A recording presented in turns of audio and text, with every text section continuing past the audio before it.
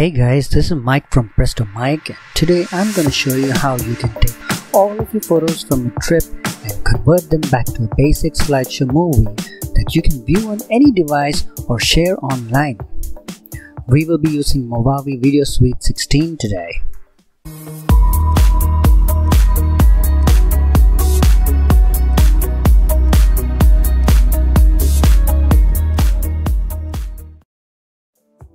First, you will need to have the Movavi Video Suite installed. Just head on to movavi.com/suite and download your free trial version from there. Note there will be restrictions in the trial version, so I'd recommend you buy the product. Look for discount coupons on couponism.com, apply them during the checkout, and you can get your copy for a lot less than the stated $59.95. So let's get back to our tutorial. Once you have your Video Suite installed, open the software. You should find a splash screen with menu options that are categorized into video, audio, photo, data, extras, and user guides. Now that's the best part of this program. You can do a lot more than just slideshows. But for the sake of this tutorial, click on the photo menu from the left-hand side of the dialog. Click on Create Slideshows option from the right Windows section. Movavi's Slideshow wizard will be open now. There are a couple of ways you can proceed from here, but the easiest will be to click on the Slideshow wizard and get started right away. But hang on a moment. Let's quickly take a look at the Advanced Project Setup menu. You can change the resolution, sample rate, framing, channels, and FPS from this dialog. This is particularly useful if you have preferences for the output format. These are my settings, and I'm gonna leave them that way.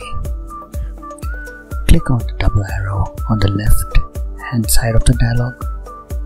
If you clicked OK, that's fine. Just go to File, New Slideshow, and you'll be back on track.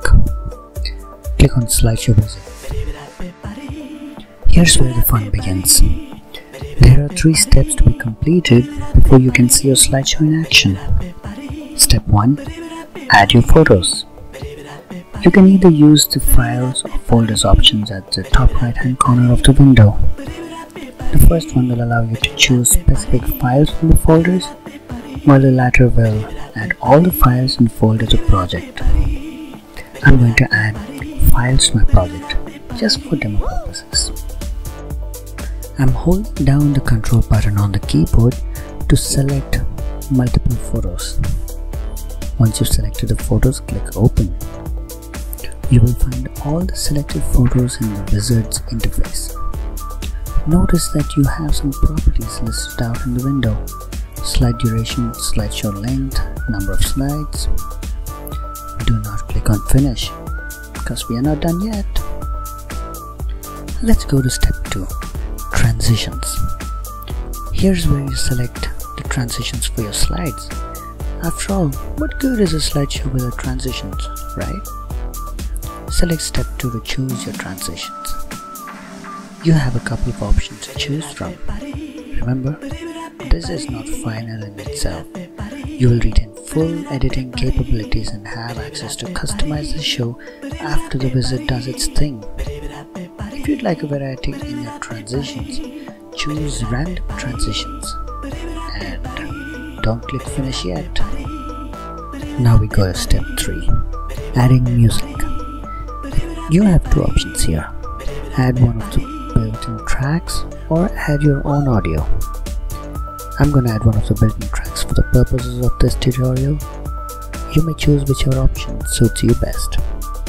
There is a good selection of music you can choose from the built-in tracks, but it's not exhaustive. When your music has been added, you will be presented with a few more options.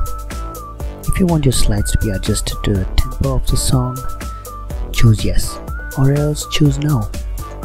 You can also set the minimum slide duration. The default will be 2 seconds, but I've changed mine to 1 second. Now you can hit the big Finish button. Play back your slideshow to see what it looks like.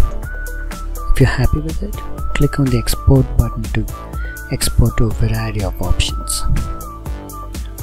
On the other hand, if you're not happy with the slideshow, you can customize it using the options available on the left hand side of the video editor screen. Here's where you have full power over your show, but that's for another tutorial.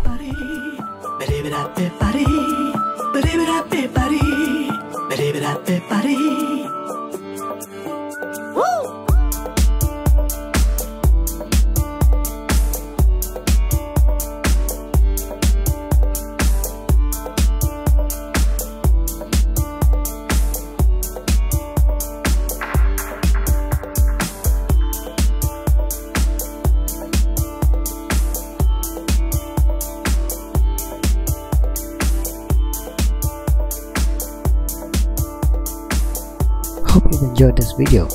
Please subscribe to be notified when new videos are uploaded and leave a comment if you'd like to see more features of Movavi Video Suite 16 explained. This is Mike from Press to Mike. Until next time, bye.